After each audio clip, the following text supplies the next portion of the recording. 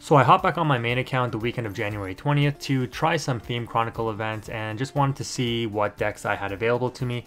And funny enough, I had Marincess, which the core of the deck in the main deck isn't really nerfed or limited, so you can kind of play a full Marincess package, which is technically a budget option since you only have super rares, no ultra rares in the main deck for Marincess, and then the ultra rare link monsters are actually banned in the Argonaut and the Bubble Reef.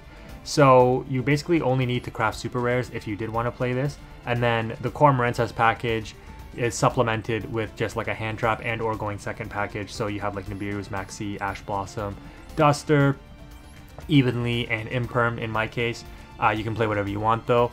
And then you have some extenders which make the deck a little bit more consistent in Signet Mining and Marincess Dive, and then you can even opt to throw in some talents if you want as well. But Marincess is a fairly straightforward and standard deck, easy to play, and a good budget option in my opinion, because it's a Cyber's one-card combo deck. You link climb, you set up the Crystal Heart with the Battle Ocean, and then link that into Marbled Rock to make it unaffected. And then you just have a couple of interruptions hopefully for your opponent's turn, and you're able to just power through whatever board they're able to put up in this nerfed format. And just to show you that this deck is effective, as a new player coming back after 5 months, making tons of misplays in all my matches still, we were able to go 4-0 in our first 4 matches. And what I have showcased for you today in this match, which is about to start, is I guess going up against another budget option deck, but the opponent was pretty smart in this match, and you're going to see how many misplays I make, and it's going to be hilarious if you end up watching it. So yeah, let me know how you're doing in Theme Chronicle if you're still around for this content, and let's go ahead and get into that match. Alright, this game is kind of hilarious, if nothing else, for the fact that I just don't even remember how the client works and I make several different misplays, but we're going to point those out the best we can. So to start off, since we're going first, we're going to pitch evenly matched with the Signet Mining, since that is a going second card, and we do have Nibiru in case the opponent does end up outing our board and is able to combo off, but we're able to grab Blue Tang and dump a Seahorse. Now off of the Slug, we're going to be able to grab back that Seahorse, and then off of the Blue Tang revealed from being used as link material, we're going to be able to grab a Dive. So this is going really well for us. No interruptions on the opponent's side. Don't have to worry about Imperm or Ash or Maxi, and that's all great. They could maybe slap a Nibiru, but I guess we'll find out.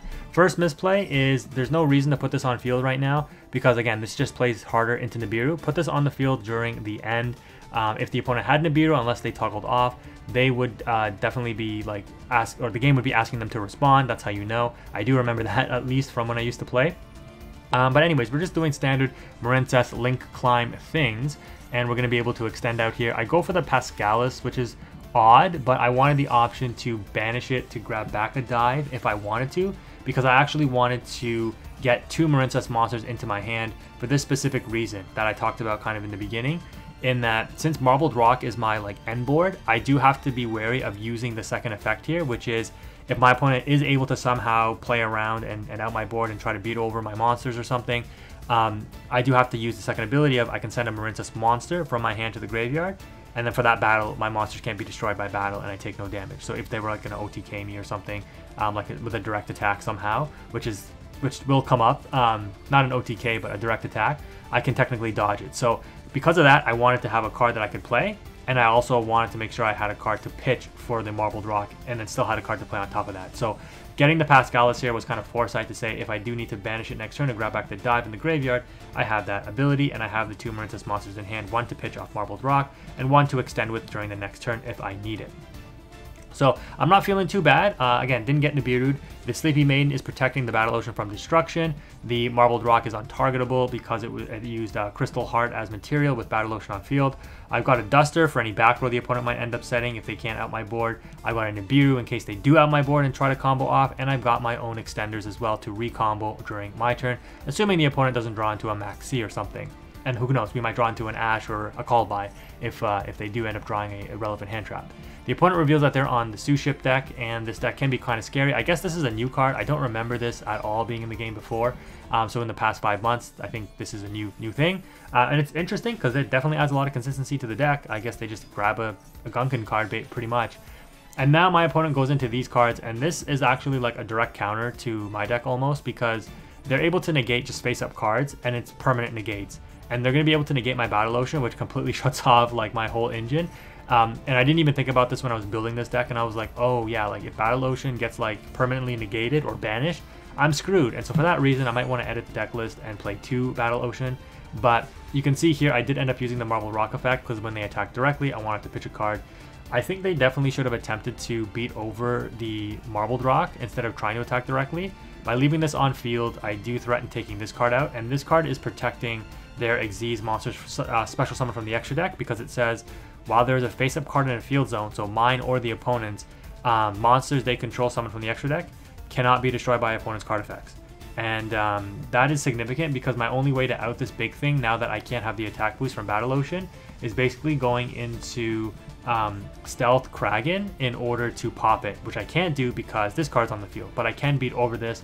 But again, the opponent has 3 back row. But again, we have the Duster, so you could kind of see how crazy this match is getting here. So I'm going to go ahead and activate Marbled Rock to grab back the dive. And I did that instead of using Pascal here. The reason I do this is because I wanted to try to bait out an Imperm, because I'm going to put my opponent on, you probably have 1 Imperm, but I doubt you have 2. And so if they attempted to Imperm this, now that they can target it, since I don't actually know if they can, no, yeah, they can target it because they do end up negating this later because Battle Ocean is on the field. If they Imperm in this column to negate the Marbled Rock from getting the Marincess dive back, then I would be like, okay, I activate Duster in this column. If they do have an Imperm in this column, and I play this Duster in this column, they can just activate the Imperm, target the Marbled Rock, and then the Imperm will negate the column and the Duster, and it will also negate the Marbled Rock. So this is really bad if they have an Imperm in this column.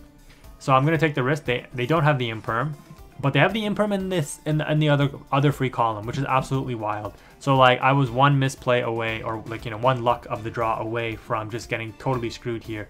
So they're going to go ahead and activate all their face down cards. They chain Forbidden Droplet at the end to send the 2 traps. And so they just got maximum value off of this. And this sucks because now my Marbled Rock can't beat over the Suship. At least I didn't end up attacking and then getting, you know, Forbidden Droplet after the fact. So getting it out of the way now is actually good. And then I'm stupid because my timer was on like 30 seconds again, because again, I'm like learning the game back. So I just end up going Battle Phase, which gives my opponent the ability to use this effect again. Not too significant, but yeah, they're just going to end up negating more of my cards here.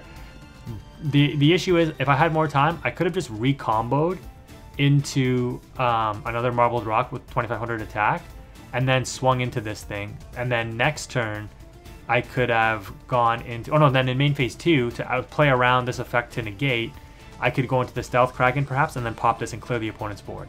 But because I'm stupid, or slow, I can't do that. And now as a result, my opponent gets basically full extension, 4 cards in hand. They're going to end up getting another free negate, so my whole board is completely negated.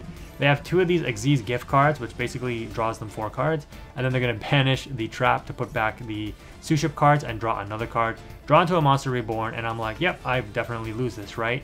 I do have Nibiru, and during the opponent's first turn, they knew I probably had Nibiru because my field started lighting up on 5 summons.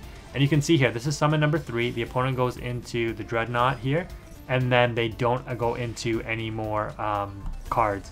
So they knew I had Nibiru. They didn't go into the 5th summon to try to OTK, because I'm sure they could have level 4 summoned somehow, and then Xyz'd again to go for game. But they opt not to crash the Dreadnought into my Marbled Rock, and they opt again not to beat over the Marbled Rock with the Dreadnought either. So are they both Dreadnoughts? Oh wow, they're both Dreadnoughts. Okay, so this is the Suship, and okay, this is the Akura, and this is the Uni. Let's just put it that way. So they just passed turn now, and on our draw, we grab a second Nibiru. The opponent max sees us, and I'm like, okay, that's not great. We're gonna Marbled Rock, and then I'm like, oh yeah, the effect is negated, so that doesn't help. Thankfully, though, we're able to beat over the Suship that protects their special summon monsters from the extra deck from being destroyed by my card effects, which means I can now go into the Xyz monster Stealth Kraken. So I do have to give my opponent 2 free draws off of the Maxi, but I'm able to pop the Uni Dreadnought, which is important because now I'm not like potentially getting lethal next turn. And I do have the Nibiru if the opponent does try to go any kind of OTK line against me here. So they're gonna go into another Uni, and I just have to bait out the negate now. So they get the negate off of that Uni Dreadnought, and then they go into a 5th summon off of the Class Carrier. Now I make another huge misplay here, not realizing that the message popped up in the top right, which I know that it does, but I just missed it. And I thought the opponent went for look at my hand, And so this is how like crazy it is when you're under the timer, because I again, on my opponent's turn, it gave me 30 extra seconds, so I think I was on like 40 seconds. At this point, I'm on like 30 seconds again, and I could have pulled up the side and been like, what did you decide to do again? But again, under the timer, you're just like, I just got to make a decision. So the opponent opted to take my Marbled Rock, or take a monster, right? Either one. I should have just let them take it, and then Nibiru'd after the fact. Not if I would have known that they were taking a card. And even if they were going to look at my hand, just let them look at my hand. I have 2 Nibirus. If I only had 1 Nibiru, then Nibiruing here, if they did decide to look at the hand, was the correct choice. But even if, in this case, because I have 2 Nibiru, sure, what are you going to do? Look at my hand and take one of my Nibirus? I have another one. And then you obviously take the dive in this situation, so I don't have any extension. But because I'm an idiot, I Nibiru here. I'm surprised I didn't give my opponent the token in attack mode. But yeah, thankfully the token only has 2550. But they don't have any other extension, thankfully. And so all they can do is beat over, or not even, just attack me directly with my own Nibiru. And then it gets passed back to me. And then I'm like, okay. Please no Maxi or other interruption. I know they have like, I think 3 Sue ships in hand.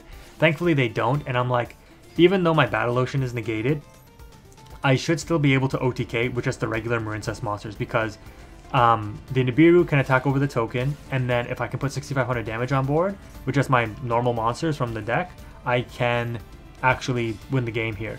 So I'm going to extend into Coral and bring back the Crystal Heart so that I can link off into the Marbled Rock. This just gets me an extra link quicker. And this is 4500 damage. We're going to use Dive to bring out Blue Tank from the graveyard, Marbled Rock to bring back the Spring Girl, which is another free extension. And this right here is enough damage. We have, oh, it doesn't show here, but, oh yeah, we had 102,000 on board, or sorry, 10,200 on board. And just like that, we're able to take the game. I went into the battle phase with 9 seconds, by the way. And yeah, I was able to win by like 3 seconds. So, crazy game, but that's what happens when you're learning the client again and learning the game again. Let me know how you found this video, if it was interesting, and let me know how you're doing in the Theme Chronicle event, if you guys are still around for the Master Duel content.